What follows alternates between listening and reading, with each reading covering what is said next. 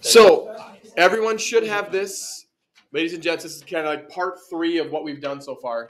Everyone should have this written down, and if not, then it will be a little bit trickier, or not trickier, but it will make kind of the rest of this. Before you write anything down, I do want to change one thing for you, which is what we're going to do for every part of the assignment. Because I'm letting you, or I encourage you guys to have that note card where you have like the B, the H, the A, X, the Y, and the C. Instead of matching up the letters that they gave, I'm just going to have you write down what the letters are on that same sheet. So that way it doesn't get confusing. Okay? So like on this side over here, we're going to solve for the B. This is my value for X. This is my value for Y. This one right here is the H. And then this one up here is the A, with the total length between them being the C value. So again, try to stick with the same letters that we have on that note card that you guys already have, just to make the rest of this a whole lot less confusing.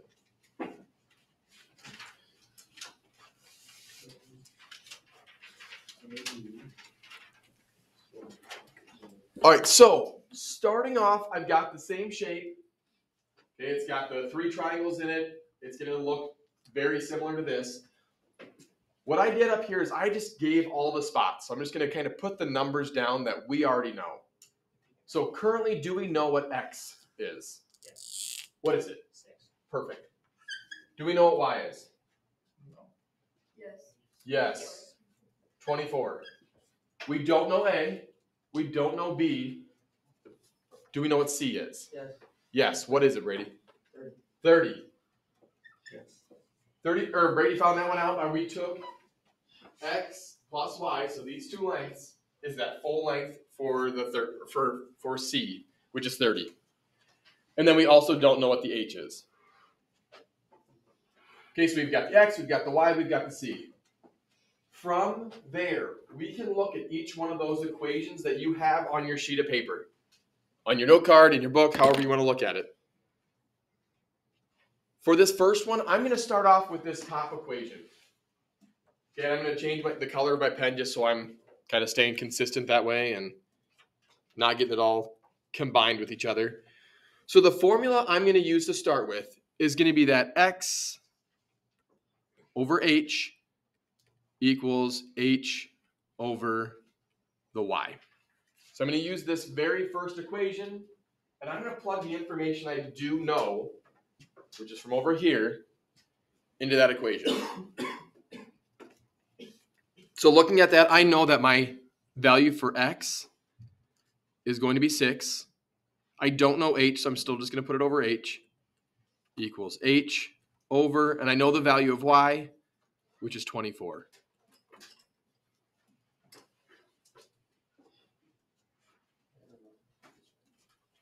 Okay, so I've got it set up. 6 over H equals H over 24. I can do the cross multiplication to start to solve this.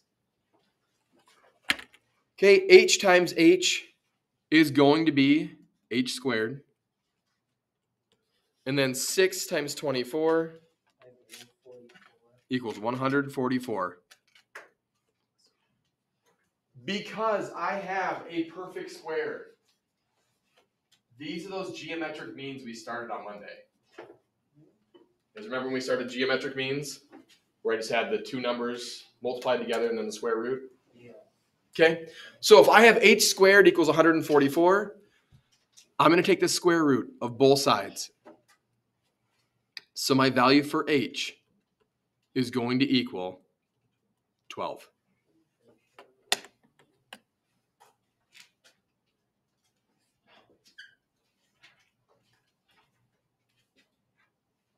Okay, that formula's been used up. We're done. Now we're on to this next one. It's saying C over B equals B over X. I'm going to make sure that I get a different color.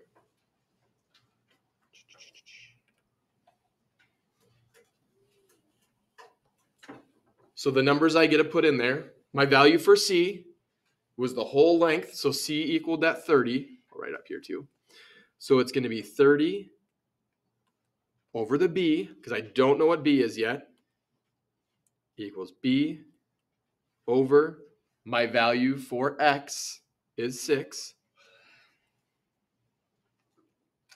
Okay, B times B is B squared. 30 times 6 is going to be 180. To get the B all by itself, I'm going to square root both sides. And I am left with B equals, I should have these memorized by now, 13.4.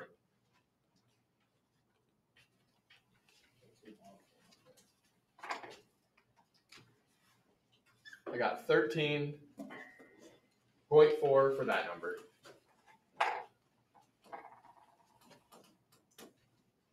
And my very last one that I'll do, choose a different color again. We'll zoom out just a smidge. I'm going to use this formula right down here, so this one's done. I'm going to use C over A equals A over Y. So C is still 30. So 30 over A, which we don't know yet, equals A over Y. My value for Y is 24. A times A is 720. A squared. Fine. Yep, 24 times 30 is going to be 720. Is Wrong number. that what you said? 24 times 30? Okay. Equals 720. I want to get A all by itself. It can't be squared, so I'm going to square root both of these. So square root my A squared. Square root for that one. I get A equals 26.8. Okay. If you want to leave them on the bottom and just kind of circle them this way. So there's my H value, there's my B value, there's my A value. I'm perfectly happy with that. If you want to write them back into the triangle, I'm good with that too. Okay, so you can go through if you'd like to do that. You can say this value is going to be 12. This one was going to be 13.4. And then this value up here was 26.8. Yes, sir. Will this be all we're doing for the two problems? Yep. Alright. Okay. The one thing I do want you to notice that I want you to take your time to verify is this number here, 13.4, is between these two numbers is the smaller one, right? It makes sense that it should be in this spot. 26 is the bigger of the two. It makes sense that it should be in this spot here. Yeah, that makes sense. There's going to be, I'm letting you know, when you guys work on this, a lot of times people will mix up some of those numbers for their A and B. Just make sure that these ones, the way they look, are going to make sense. Yeah. This is the smaller triangle. It should have the smaller number. Yeah. This is the bigger triangle. This should have the bigger number. Yeah. Okay? We need to do this. All right, this next one, I'm going to have you guys help me with it. Whoops, you already know one of them. My bad. Wait, what was it? Nothing. Okay then. All right. So I'm going to start off. Let me just erase these things and get, again, ignore this stuff. We're going to use the different letters just so it's consistent.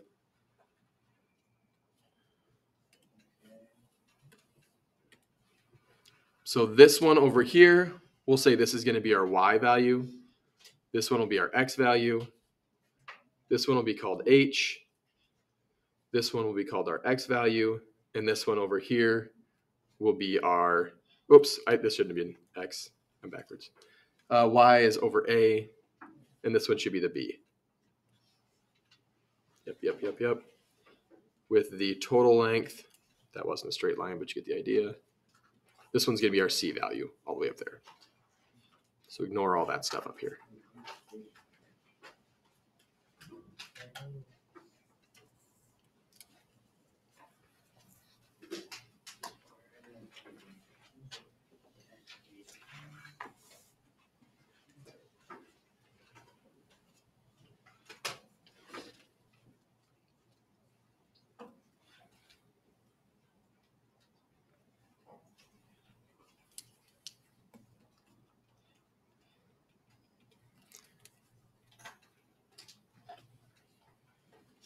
guys good? All right, let me get a different color. Let's start off with what we know. I'll put it on the board just so that way we know it. Do we know what the x value is? Yes, it's an 8. Do we know what the y value is? Perfect. Do we know a? A. No. Do we know b? Do we know c? Yes. What is it? 33. Perfect, and we don't know why. Nice. So we don't know that one, so we can start to solve it. Let's start with our very first equation. Okay, somebody help me out. What will I put in for my very first equation? Jack, what do you got? A over h equals h over 2 pi. 2 pi, 25. 2 pi, 25. It worked. I knew exactly what you're saying. So I got 8 over h equals h over 25. Perfect. Now we get to go through and we get to do cross multiplication. For those people who just want to make a little reminder, cross multiplication, these ones go together. And then these ones go together. So Jack, sorry you already used up your turn to talk.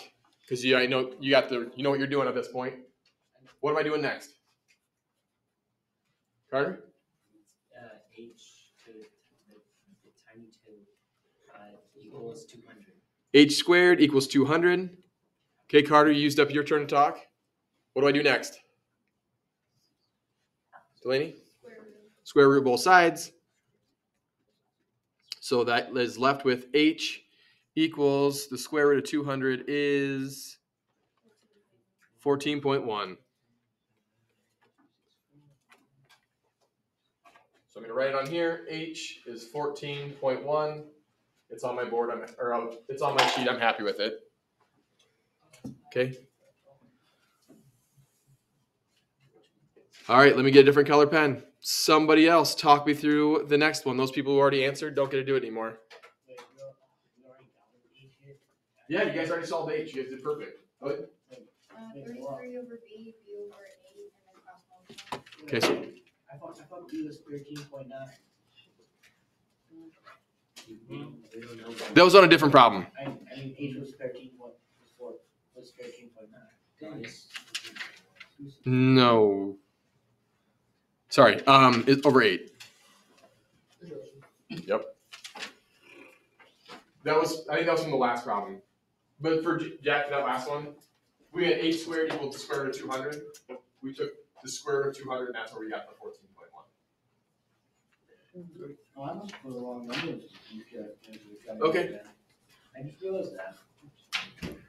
Okay, so Lily talked me through how I'm going to set it up, and she said I'm going to cross multiply. I'm going to stick with what she said. Somebody new. When you cross multiply, what do you get?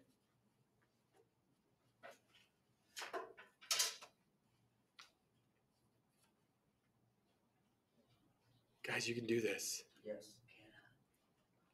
The thing is, I know you guys know how to do it. I want to make sure everybody's on there because the next one will be on your own.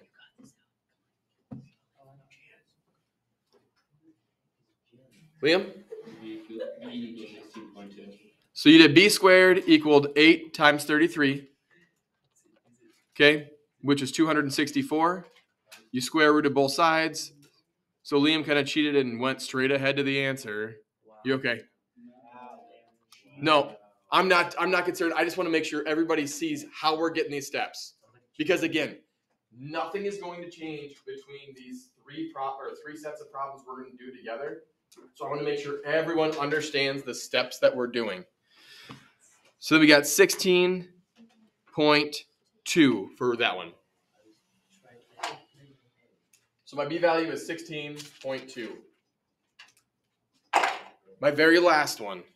Let me get a different color pen. Somebody new. You guys got this.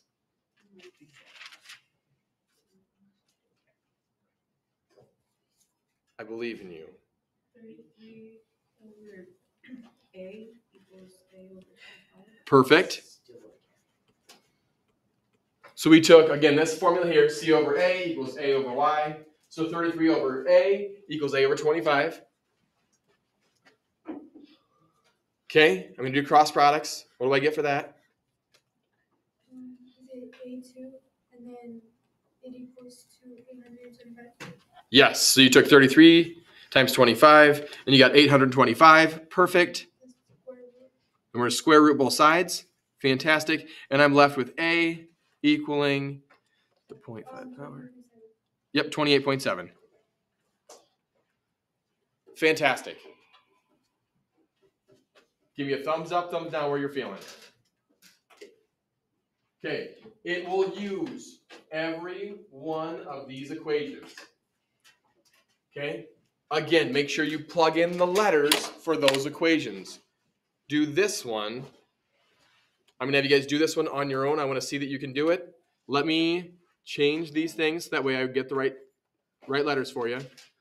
So if this one will be my X value, this will be my Y value.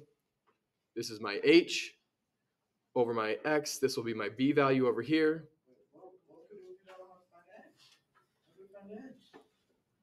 The same way that you've done it before. It's X over 8. Oh, wait a minute. We're still going to use the same formulas, Just switch around the X. but you're just going to plug in the numbers you know. So again, I'll do this one with you right now. Do we know X? Do we know Y? Yeah. We know that's 9. Do we know A? No. No. Do we know B? No. Do we know C? No. Do we know H? Yes. So if I know the Y and the H, I can do this one because I know the Y and the H. Could you do like that? Technically, yes. We're going to stick with this one. But yes, you could do the Pythagorean theorem to figure this stuff out. It's the way I've been cheapest. Okay? But yes, you can do that one. We're going to spend a day on it as well. I just want to show you how you can do these proportional ones because there's going to be some variables that we'll eventually throw into the mix. All right, show me what you can do, guys.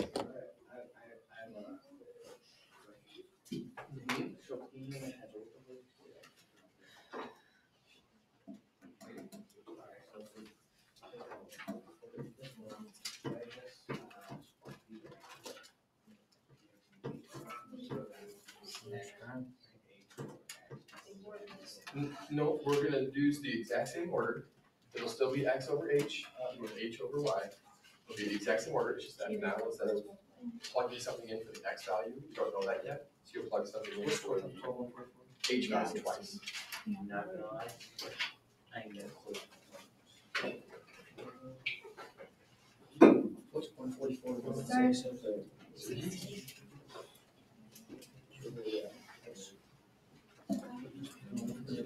What's that?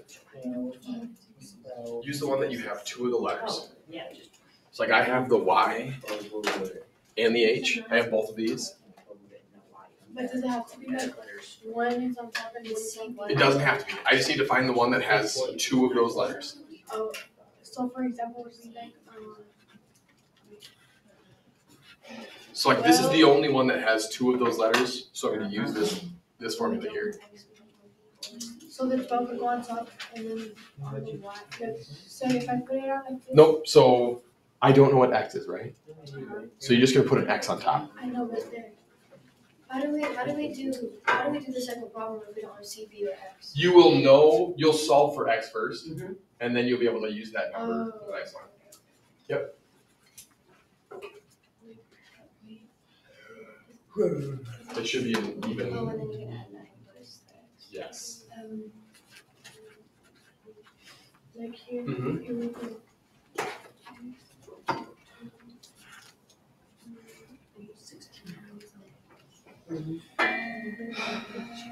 But these are both H, right? So there should be a 12 up here too. Oh, you They're put them on both. Yep, because they're both the same We letter. have X because X equals 16. Everything else is the 9 Yes. is the 9. So like that, Yep. and then you go to these, and then these. Yep. So 20. How would you do that? So it's X times 9, so So the minus is perfect. That's how you do. And then you like X multiply. Perfect. And now we want to get X all by itself. So then you divide it. Yes. 9x. Just What 9. is 9? Yep. So then you at the bottom you do X. 20. So just 16, yep, so you just put 16 for x. 16 And now, 25, so you know what x is. Yes. Now you can solve for c, and That's fine.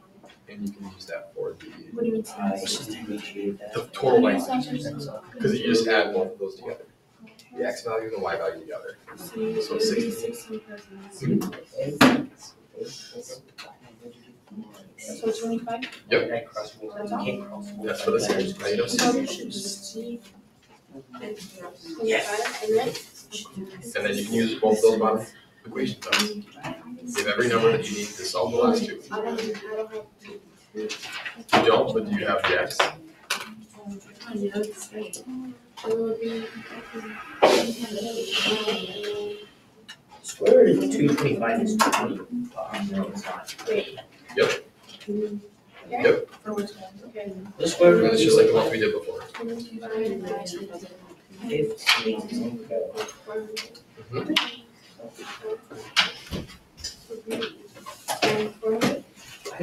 Yes, so there's two of them, right? Yeah. So it's b squared, yep. Is that ending on 50? So it's 20. That's good. Perfect. That's all? And then, yeah, that one's done, right? You just have to find the a. How do you find the Andy's the one. Call from it. C and Y. Which one's the one? There you go. Yep, got them. Yes. Yes. I need to find the A, right? Page 542. Page 542. Numbers 20 through 22 even. Perfect, you got it. They're just 20 and 22, I guess. Okay, that's right. Yes, that's Oh, it. yeah. Did you want more? Good. No, me too. Maybe one's more problem. No, it's not. You got it, that's right. Get yours. Yep. Pictures. Complete. That's the one. Perfect, all right. I'm gonna go over the answers real quick, and then you guys have the rest of the time to work on that one. So when you solved it, again, I'm gonna show the first one, then after that, I think you guys have it down. But you should have had x, which you did not know, over your h value is 12, equals 12 over your y value, which was 9. I multiply these ones together, I get 9x equals 144. Divided by 9 for both sides, x equaled 16. Once you go through, you had your x equaling 16. You can add up, you can get your c, that's going to equal 25. Your a value, that one should have been 15 when you did your square root, when you got done. Your c value, or sorry, your b value, that one should have been, what was that one? 20? Is that right? Yeah, that one should have been 20, I believe.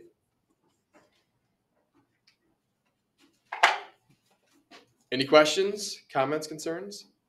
You guys are on it then. I'm not going to do the last problem or story problems right now. I'm letting you know.